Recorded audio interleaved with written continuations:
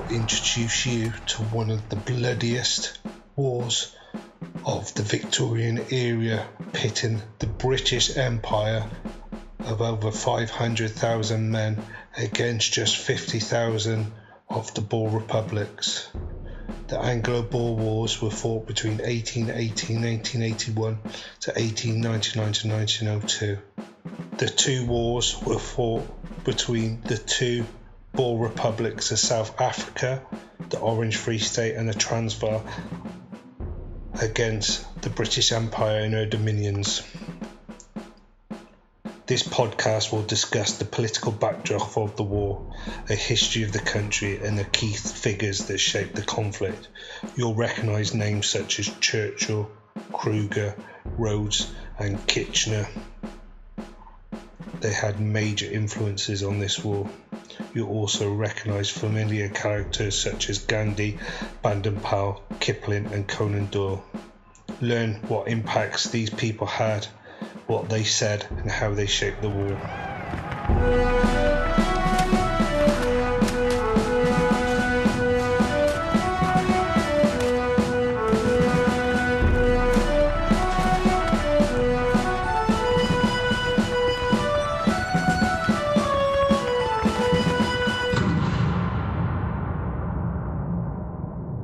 Between 1835 and 1845, 15,000 people of Dutch extract moved from the Cape Colony into the interior, what is now known as South Africa. This was called a Great Trek. It was a direct result of Britain's insistence of equalisation policy between the blacks and whites in the Cape Colony. Emancipated slaves had a devastating effect on the economy, heavily reliant on free slave labour to work the land. Legislation was passed in 1834 which guaranteed equal treatment under the law regardless of race. When slavery was abolished in 1834, the Boers, who relied heavily on free slave labour to farm their land, opposed the law. Further friction occurred when the Boers believed they were not being compensated sufficiently for their emancipated slaves. Hostilities started to brew in 1833 when English was adopted as the official language of the Uitlander, which is outlander population.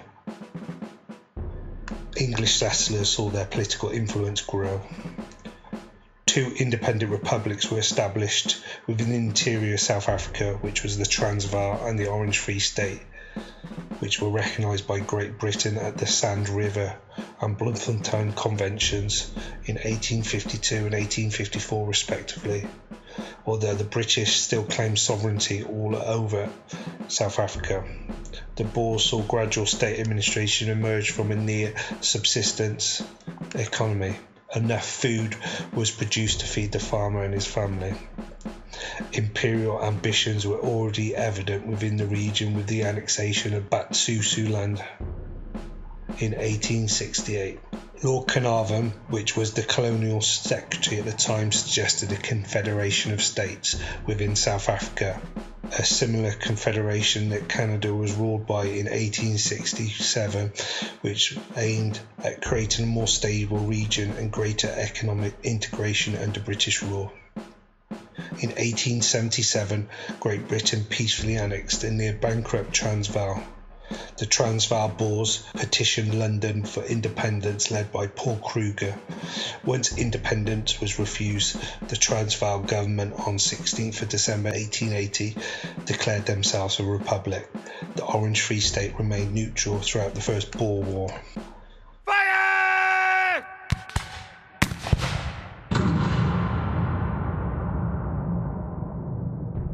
The Boers had no standing units and were an amateur army. Each man wore his everyday clothes, which blended well into the terrain. Each district would form a military unit called a commando. Each burgher would bring their own horse and weapon, which was usually a hunting rifle. They also elected their own officers. A staggering 30 to 40,000 men could be mustered within a week. The commandos were an expert mobile force. They used modern Mauser rifles that were smokeless. This wouldn't betray their positions once fired. Each burgher was a crack shot. As a nation, the Boer farmers spent most of their time in the saddle. Law within the Boer nation demanded that each male between the ages of 16 to 60 would serve mandatory commando service in times of need. The commando unit would form the majority of the Boer forces in both Boer Wars. Each unit would be attached to a town, with each town divided into districts, then wards. Each commando would be commanded by a commandant, with a ward led by a field cornet, which would be equivalent rank to an NCO. Each field cornet would be responsible for policing this ward, collecting taxes and issuing firearms in times of war. The commando was made up of volunteers, with all officers appointed by members of the commando and not by the government. This policy had both advantages and disadvantages. Commanders such as General Cruz de la Rey and General C.R. de Witt would prove to be exceptional leaders, men who would not necessarily have been chosen to lead by government appointment. Some less successful commanders were elected by commandos just on the back of local popularity at the time. Discipline would also become a problem, as there was no real way to enforce it. Each burgher would be responsible for keeping his weapons serviceable and ready at all time. At the outbreak of the war, the Transvaal government issued the commandos with modern clip-loading Mauser weapons. The build-up to the war saw the Boer republics acquire Krupp and Creuset artillery pieces purchased in readiness. Weapons used in this conflict can be seen today in modern warfare: automatic handguns, machine guns, and magazine-fed rifles. The rifles the Boers used gave a greater advantage over the rifles used by the British Army. Greater accuracy could be achieved over longer distances. The British fielded the Lee Enfield and Lee Metford rifles, with the Boer rifles superior. Heavier wounds were inflicted as the Mauser fired a heavier bullet at a faster pace. The Mausers also had greater sights, so there was the potential to fire more accurately over a long distance. British officers also ordered fixed bayonets. This had a detrimental effect on firing, as it added an extra 15 pounds of weight at the end of the rifle, which would make it harder to hit their target. This war would also see the last use of the lance, a 14th century invention used from horseback. The lance was an extremely powerful weapon in a cavalry charge, but would not see major action on such a scale since. Tactics used at the start of the war from a British point of view was a holding action. The Boers would quickly strike and cut off lines of resupply. Ports were also targeted, so the British would find it harder to reinforce units in the interior of South Africa. Boer tactics were cut and thrust, and highly mobile commanded units were perfect for hit and run attacks. British generals used to massive set-piece battles with large formations were unused to the Boer guerrilla tactics. Heavily dug defences meant it was near impossible for regimental direct assaults. Devastating fire from Boer defenders would inflict heavy losses on the approaching British forces. When the British positions became threatened, they would just move to the next pre-arranged defensive position, a highly mobile force at its best. As the conflict ground on, the British had to learn quickly how to fight a modern war. This was a lesson that helped modernise the British Army and its antiquated thinking and practices.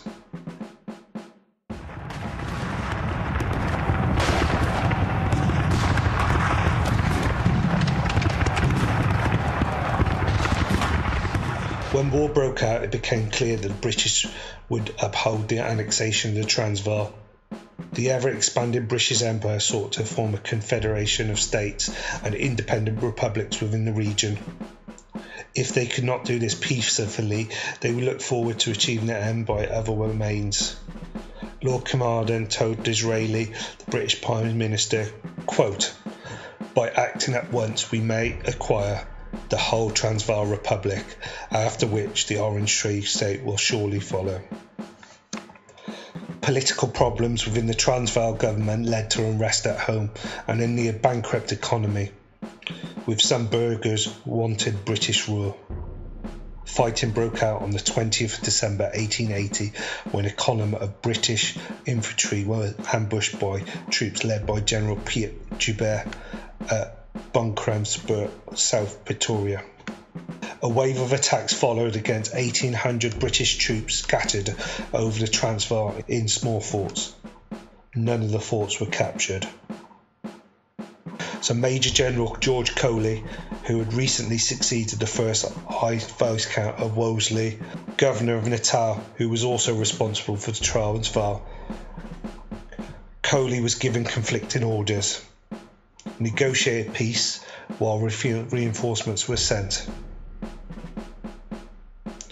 Coley advanced into Laing's Nek, the frontier with the Transvaal and Natal, with just 1,000 men.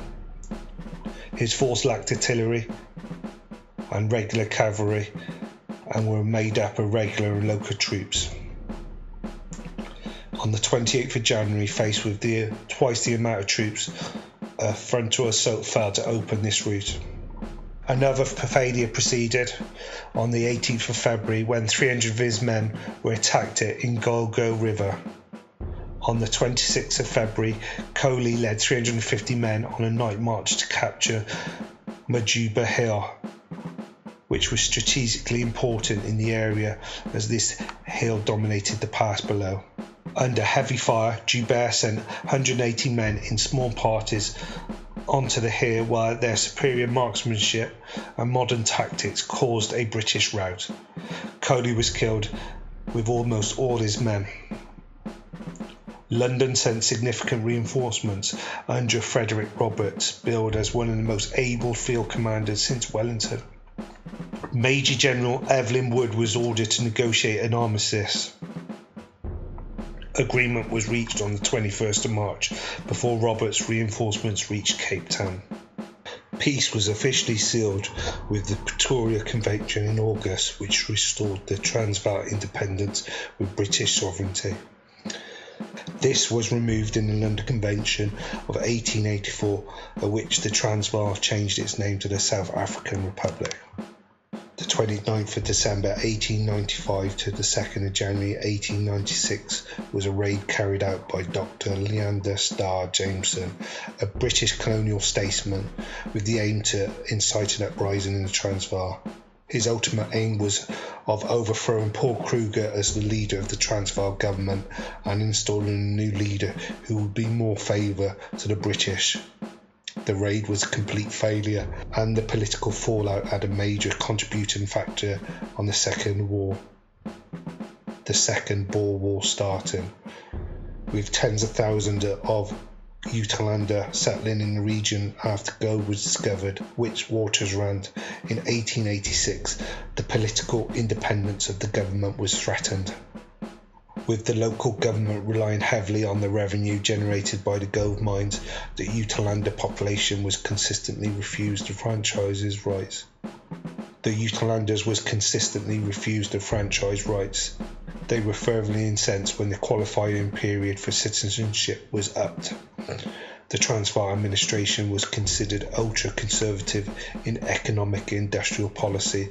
The local mining magnates, most of which were not Transvaal citizens, demanded a greater political voice.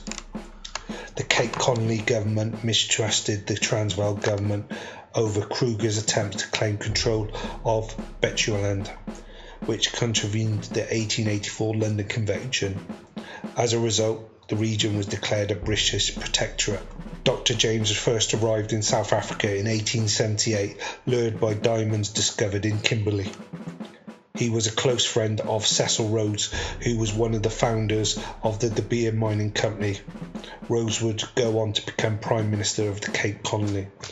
An ardent believer in British colonisation, he would create the state of Rhodesia, which would later be renamed Zimbabwe. In 1889, Rhodes would form the British South African Company.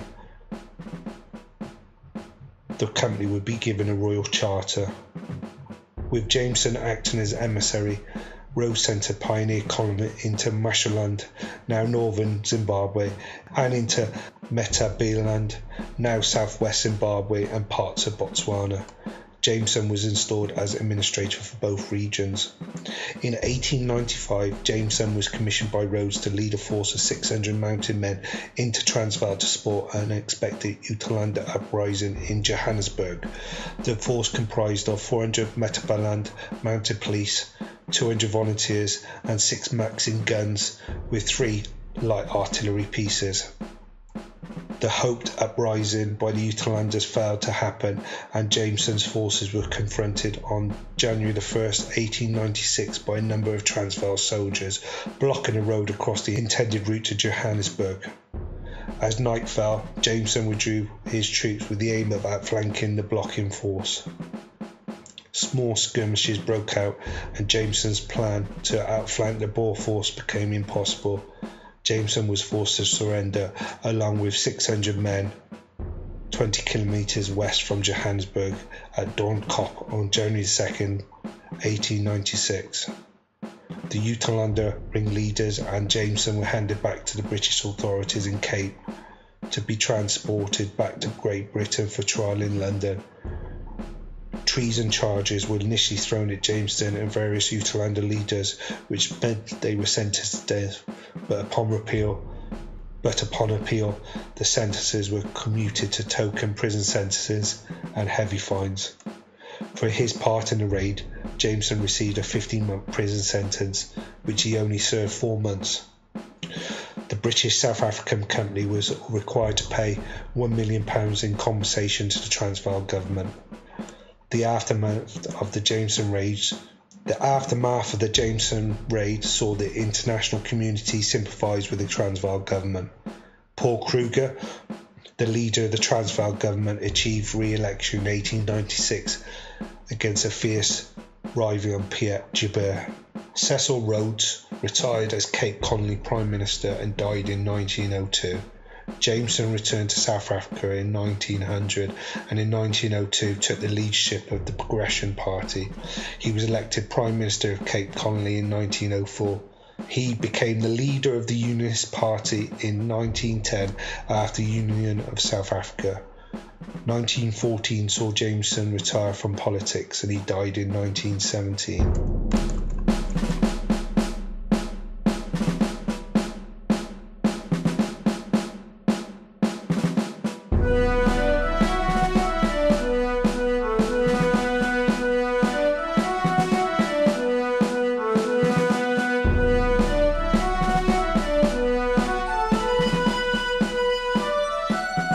The Second Boer War. In June 1899, negotiations took place in Bloemfontein. On the agenda were the heavily debated issue of the Uitlander rights and the control of the gold mining industry and the British Empire's aim of establishing united South Africa under British control. The Boer republics realised that as Uitlanders' numbers grew, the majority of which were English, then by granting full voting rights would mean a loss of control from the ethnic Boers to the British Empire.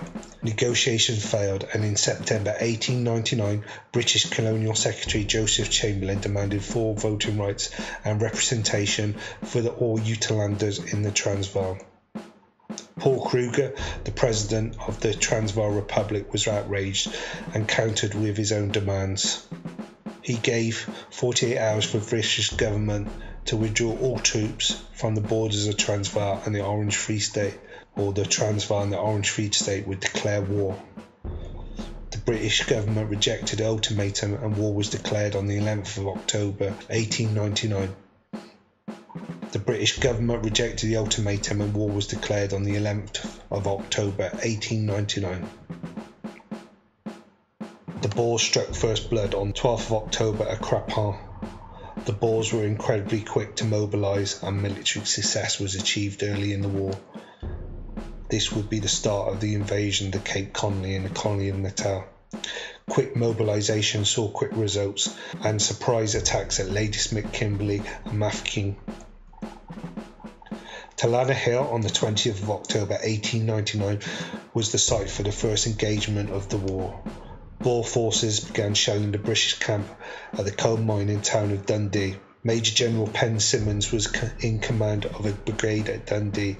He ordered a counterattack and drove the Boers from the Talana Hill summit while suffering heavy losses. 444. So go back. At this point, because we're talking about, it might be worth speeding up the sound of the drumming, which is played constantly, just to get some tension. He ordered a counter-attack and drove the Boers from Talana Hill summit while suffering heavy losses. 446 casualty, including Simmons himself. Another Boer force occupied Anglo-Boer between Dundee and Ladysmith. Lines of communication to Dundee were cleared when Major General John French and his troops inflicted a tactical victory. The threat of another Boer attack saw these troops ordered back to Dundee, throwing away any tactical advantage they had achieved. Boer forces fired on Ladysmith with heavy artillery. The siege would last for several months. Sir George Stuart White, divisional commander at Ladysmith, ordered a major sortie against the Boer positions. Disaster struck when 140 men were killed and over 1,000 taken prisoner. Meanwhile, 6,000 Boers under command of Piet Cronje attacked Mafeking, which was a key resupply facility due to his railway junction. Colonel Robert Bandon Powell had raised 12,000 local men in 2 regiments to attack and create diversions in the area.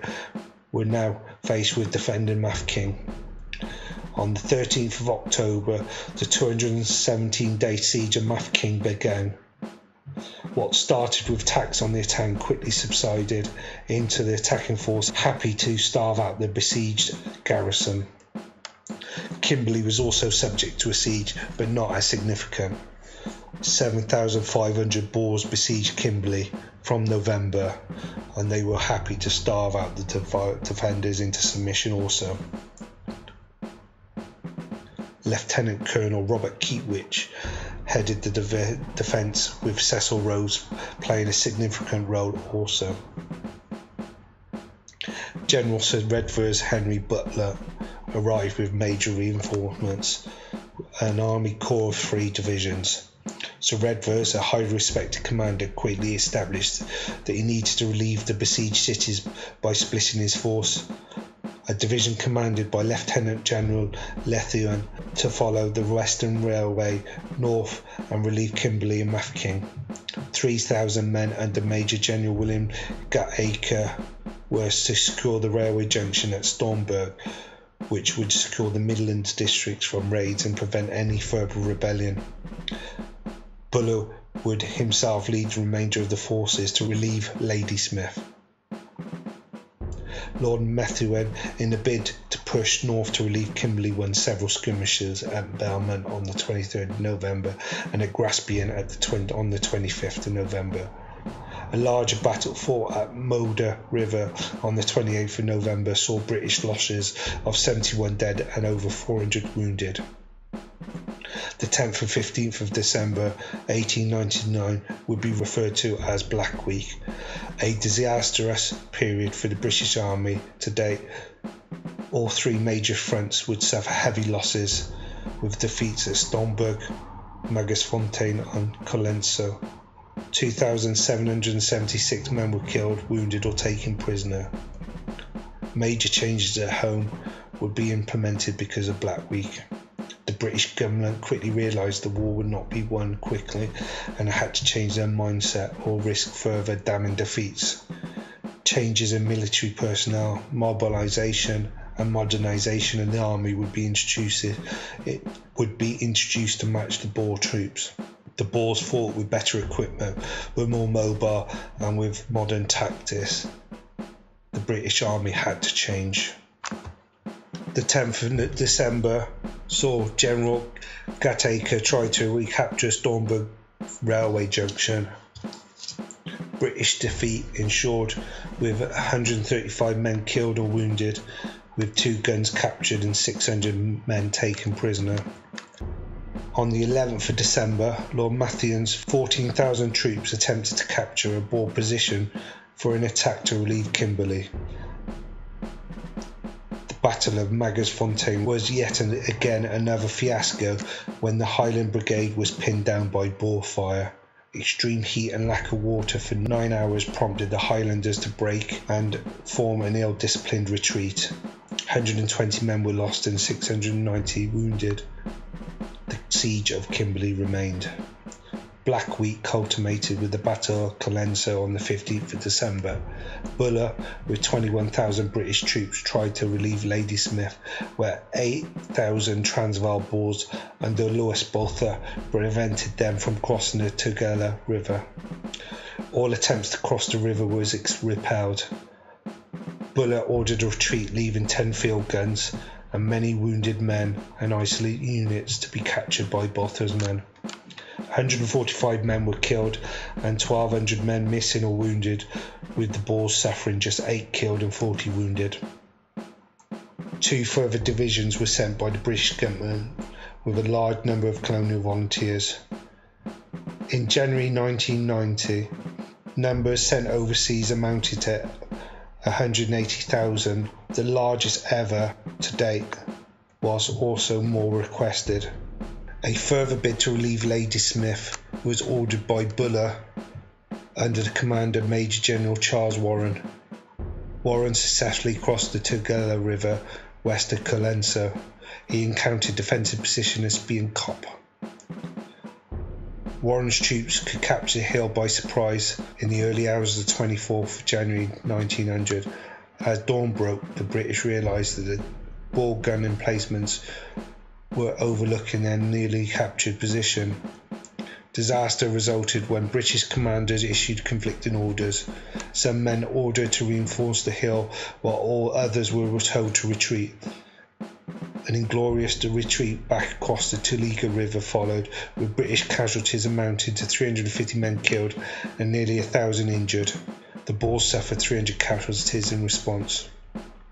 Buller issued orders for another attack on the 5th of January 1900 at Valkratz and was again defeated by Louis Botha. Yet another retreat, this time after Buller thought he was isolated at a bridgehead crossing Tulega River. Sir Reverse was the nickname given to Buller because of the number of withdrawals he ordered. Buller's performance and negative reports from the field got back to the British government. The direction of the war was lost and Buller was no longer deemed the right man for the job. A replacement was chosen in the former Field Marshal Lord Roberts, who would become Commander-in-Chief. Lord Roberts' first order was to relieve the sieges of Ladysmith, Kimberley and Mafeking. Roberts massed his main body of men near the Orange River and planned to attack along the Western Railway, with a wide outflanking move to relieve the garrison at Kimberley. Meanwhile, in Natal, the war came to a standstill. The Boers at Ladysmith only made one attempt to storm the town. No attempt was made to exploit the victory of Stormberg, and the dry summer weakened the Boers' horses and oxen. Boer families joined their men in the field, further weakening Cronje's army. Roberts launched his main attack on the 10th of February 1900 and managed to outflank the Boers at Magersfontein. A cavalry attack led by Major General John French on the 15th of February saw the siege of Kimberley relieved. Even though severe fire was encountered, a massed cavalry charge managed to break the Boer defences and lift the 124-day siege. French cavalry was then ordered to support Roberts' force, which was then pursued by Pierre Cronje's 7,000 men, which had attempted to cross the Moder River. Cronje's troops were surrounded, and the Battle of Paardeberg was fought between 18th to the 27th of February. A pincer movement involving French cavalry and the main body of the army tried to take the Boer defences. The attack was easily repelled. Roberts resorted to bombarding Cronje into submission, but would cost Roberts a further 10 days. General Cronje surrendered with 4,000 men at Surrender Hill. During this time, British forces were forced to use the Moder River as a water supply. A typhoid epidemic broke out, killing many troops. A fourth attempt to relieve Ladysmith by Buller on the 14th of January saw heavy resistance at the Battle of Tugela Heights. Going was very slow even when reinforcements arrived. Buller marshalled all his troops and concentrated them in one main attack, finally forcing a crossing of Tugela River. Botha's forces facing the British were outnumbered and finally defeated the day after Cronje surrendered. The siege of Ladysmith had lasted 118 days. Buller's victory lifted the siege. The cost of Buller's men was 7,000 British casualties. Defeat followed defeat for the Boers. Morale was low, and slow realisation dawned that the war was lost. Roberts was quick to capitalise on his victories by advancing into the Orange Free State, scattering the Boer forces against him at the Battle of Poplar Grove and capturing Bloemfontein unopposed, which was capital of the Orange Free State Republic. The Boers' defenders quickly slipped away without defending their capital. A small force detached from the main body of the army in the Orange Free State was sent to relieve Mafeking. The siege was lifted on the 18th of May, with the British public celebrating wildly and naming Baden Powell, the officer commanding the defence of Mafeking, a hero. The British annexed the Orange Free State on the 28th of May, renaming it the Orange River Colony. The war in the Transvaal was resumed after a brief hope. Enteric fever, caused by dirty water and poor hygiene, broke out in the British camp. Supplies were short, and the collapse of Roberts' supply lines meant a several-week delay at Bloemfontein. A further 10 days were wasted at Kronstadt, where medical and food supplies failed to catch up with his advancing army. Finally, on the 31st of May, Pretoria was captured without a fight, having moved all its defences artillery out into the field with the Boer army and nothing left to defend the town. Johannesburg, the capital of the Transvaal Republic, was captured on the 5th of June 1900. With both Boer war capitals in British hands and all the main cities under British control, Roberts were able to declare the war over, but the Boers had other ideas. A meeting at Kronstadt elected a new temporary capital of the Transvaal.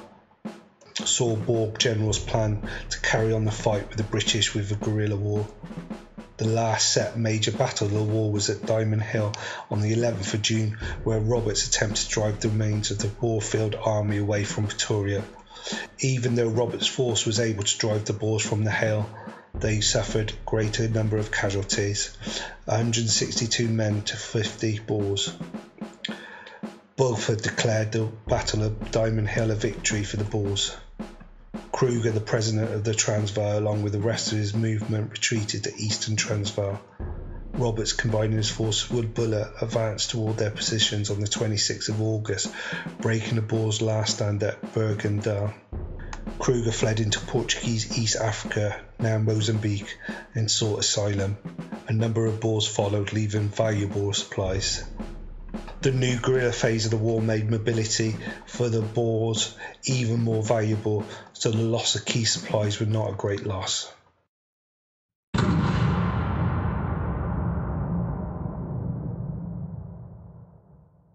The bitter end. The British had declared the war over, but the Boers had done anything but surrender. It would be another 18 months before the war was truly finished. The final phase of the war would mimic a guerrilla war in all but name, though technically not classed as a guerrilla war, as the Boers had not officially surrendered. The main Boer army was broken in the field. Their units spread throughout the Boer republics, but their fighting spirit still remained. A vow to no surrender and fight to the bitter end was declared. These final fighting Boers were called bitter enders. Leadership was handed to Schalkberger and the Commandant General to the Republic's army, Louis Botha. Kruger eventually fled to Europe a broken man. In the Orange Free State, now called the Orange River Colony, President Stein led his government in exile wherever he happened to be. Generals Booth and De la Rey still commanded large bodies of men. The highly mobile Boers lived on the land or carried what supplies they could, which sustained them in the field. The Boer commandos, light mounted infantry, harassed and ambushed British units and outposts wherever possible, also attacking British lines of communication. Every chance to attack the British was taken, attacking fast and causing maximum damage before retiring before any substantial casualties could be suffered and major British reinforcements could be called. While both republics have been officially annexed, no troops were used to occupy these territories. The final stages of the war were made up of large numbers of British troops trying to cover a vast area, slowly but surely resisting the Boer raids. At this point, the Boers felt the British were now trying to exterminate the Boer people as a race and cause a genocide record, and the British found it more and more difficult to differentiate from friend or foe. A large number of Orange Free States Boers surrendered to Robert's army, agreeing to pledge an oath of neutrality before allowing them to return home, but only if they did not take any more part of the war. President Stein and Kruger, the leader of the Boer republics, did not recognise their annexation of their states or the end of the war, so would not accept the surrender of Boer rights to pledge an oath of neutrality. The Boer commanders, still fighting in the field, targeted the neutralised Boers, threatening them with immediate punishment for desertion. Whilst the British would seek reprisals for any neutralised Boer going back on their oath once home, Roberts ordered the farms burnt of any Boer who broke their oath. A circle of reprisals took place by the British and the Boers. The British offered little in way of support for the Boer farmers or homesteads, but did offer camps of refuge for any surrendering Boer. These camps would later be called concentration camps. A safe refuge, according to the British, or a prison camp claimed by the Boers. The Boers struck first at Sanner's Post on the 1st of March, where 1,500 Boers under Christian de Witt attacked Bloemfontein's waterworks about 23 miles from the city. A heavily escorted convoy was attacked, causing 155 British casualties, capturing 7 artillery pieces and 117 supply wagons. 428 British troops were captured.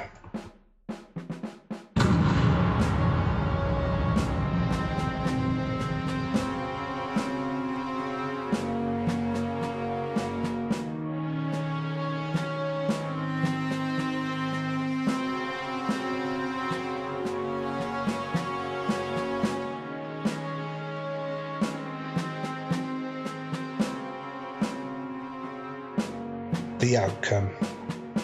Support back in Great Britain quickly diminished when reports of harsh treatment of the Boer people got back to London. The government's policy was questioned in Parliament as a result. David Lloyd George, future Prime Minister, attacked the government on the issue of policy and directly challenged the internment of Boers in concentration camps. Secretary of War Sir John Broderick argued that the camps were there to comfortably house Boer families that had lost their homesteads and farms. When he claimed that this agreement was voluntary, he quickly changed his defence to claim that the camps were purely military reasons and everything possible being done to ensure satisfactory conditions in the camp. Emily Hobhouse, a welfare campaigner from Cornwall, went to South Africa to distribute funds raised for South African women. Upon arriving in the Cape Colony, Emily encountered several camps and would go on to write a damning report that was presented to the government, protesting at the harsh treatment, inhumane conditions she witnessed. The report was published in June 1901, and upon support from the British Liberal leader Sir Henry Campbell Bannerman was found. The government was forced to set up a review of the situation, led by Dame Millicent Fawcett, to investigate her claims. The Fawcett Commission would later corroborate Hobhouse's claims. An all-women affair, the Commission's ladies personally toured each camp and recorded their findings. Uproar was created at home and abroad when facts emerged. A detailed report was demanded from Kitchener. Only statistical returns were provided to Commission, with an astonishing 90,000 Boers and 25,000 blacks interning in camps, with a high death rate also provided, especially high among children. The report also included what steps needed to be taken. The level of rationing needed to be increased, more nurses had to be sent over to the colonies, and basic hygiene had to be improved if the camps were to be deemed satisfactory. Joseph Chamberlain, Colonial Secretary, demanded the rate of mortality reduced, with every step needed to be taken. The civilian authorities in the Boer colonies took over the running of the camps, and the death rate did decrease. However, from that point, 1 in 4 internees, mostly children, died. Starvation, disease and exposure were the main killers in the camp. The black camps were even worse, with improvements slow in coming. No official numbers from the black camps were given, as little was attempted to keep up any records. Kitchener would say, quote, "This was not a deliberately genocidal policy. Rather, it was the result of a disastrous lack of foresight and ranking competence on the part of the British military. Radical politics in the region were carefully thought out. A mass mobilisation of the black population would prove disastrous. The contribution of black Africans played in the war was downplayed to pacify the Boers. Campaign medals were not issued to African blacks to recognise their efforts. Boers were favoured over blacks when making future plans. Racial politics from then on caused much bitterness and upheaval.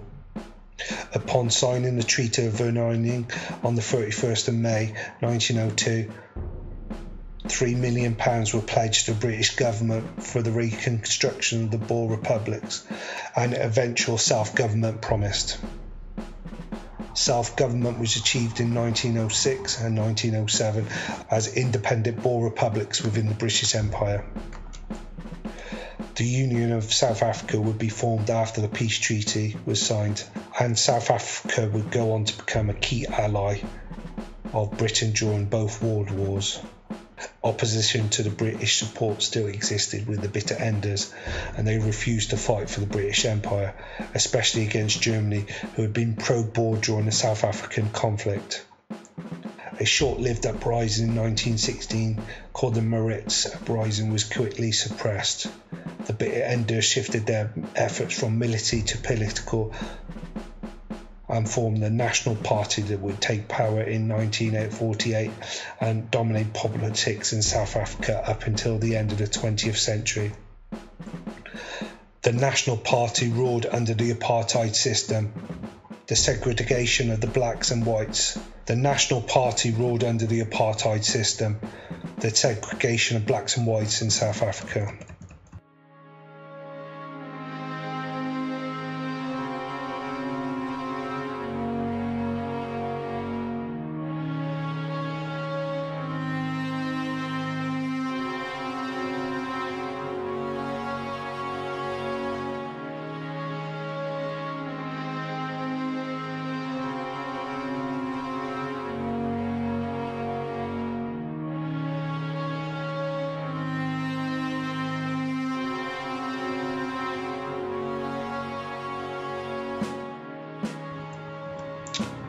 Quotes: Winston Churchill.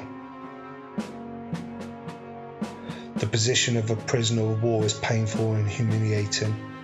A man tries his best to kill another, and finding that he cannot succeed, asks his enemy for mercy. The laws of war demand that this should be accorded, but it is impossible not to feel a humbling obligation to the captor from whose hand we take our lives. All military pride or independent spirit must be put aside. These may be carried to the grave, but not into captivity. We must prepare ourselves to submit, to obey, to endure. Certain things, sufficient food and water and protection during good behaviour, the victor must supply or be savage. Beyond all these else is favour. Favours must be accepted for those with whom we have a long and bitter quarrel, for these who feel fiercely that we seek to do them cruel injustice. The dog who has been whipped must be thankful for the bone that is flung to him. Cecil Rhodes. In every colonial legislature, the society should attempt to have its members prepared at all times to vote or speak and advocate the closer union of England and the colonies, to crush all disloyalty and every moment for the sovereignty of our empire. Rudyard Kipling. If you can keep your head when all about you are losing theirs and blaming it on you, if you can trust yourself when all men doubt you, but make allowance for their doubting too, if you can wait and not be tired by waiting or being lied about, don't deal in lies or being hated, don't give way to hating, and yet don't look too good nor talk too wise. The end. Thank you for listening to this podcast on the two Boer Wars, a brief history. Like all new podcasts, we rely on the generosity of you listeners. Please view our show notes with a link to our website. On the website, you'll have maps, timelines, and African word definitions. Please also share on Twitter and Facebook. Again, we appreciate you listening. And if you can share on social media, ask your friends and family to listen also. We'd be eternally grateful. Please listen carefully for next week's show on the Zulu Wars. Thank you.